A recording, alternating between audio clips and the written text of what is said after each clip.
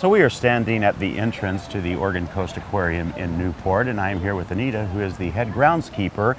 And Anita, you know, I think a lot of people that love plants know that this place is kind of known for its amazing amount of natives that has been planted throughout the whole area.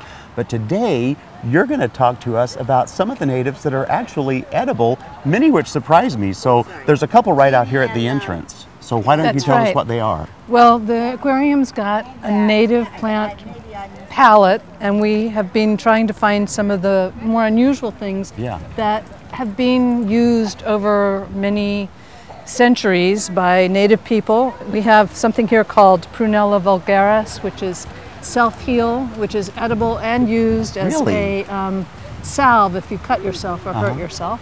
And behind us, there's a planter with an Indian plum, Omlaria cerasifolia, which has plums, and the leaves are edible. If you taste them when they're very young, they taste a bit like green apple. And you had me do that, and they actually did taste like green apple.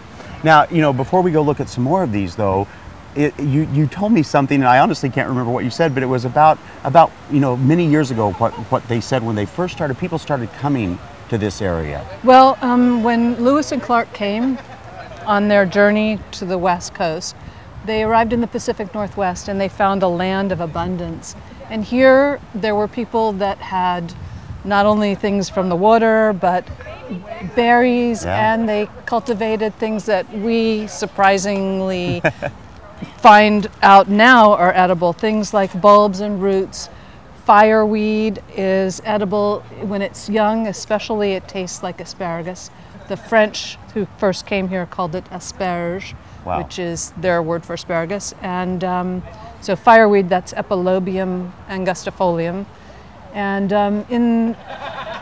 there were fields where they had camas bulbs that they were owned by like the tribal chief. And they would go in at certain times of year and collect all the bulbs for cooking as part of a tribal gathering. It's a brunch. So you have a lot more of these inside, though, so why don't we take a little trip inside of here, even go over some more that you have growing right here at the aquarium.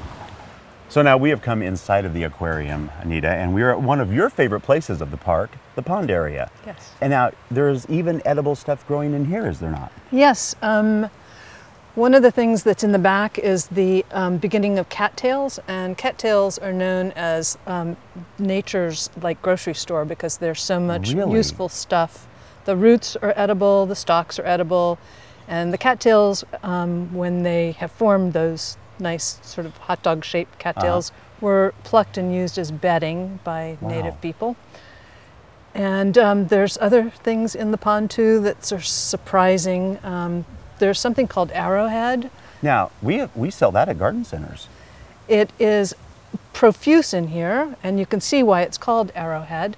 It's also called wapato by native people because it was a very important food source. It was cultivated in ponds like this, shallow ponds, and they would pull it up so that the roots would float to the surface, and they would harvest them and cook them, and it was something that Lewis and Clark actually ate when they came here. Wow. Well, you know, I think that when people think of this place, they think, oh, I'm going to go see the animals. But for us gardeners, you can do both. You can certainly see the amazing animals that are here, but you can also now go through and see the amazing natives and the edibles that are here and really get a lot more knowledge than you thought you were going to have.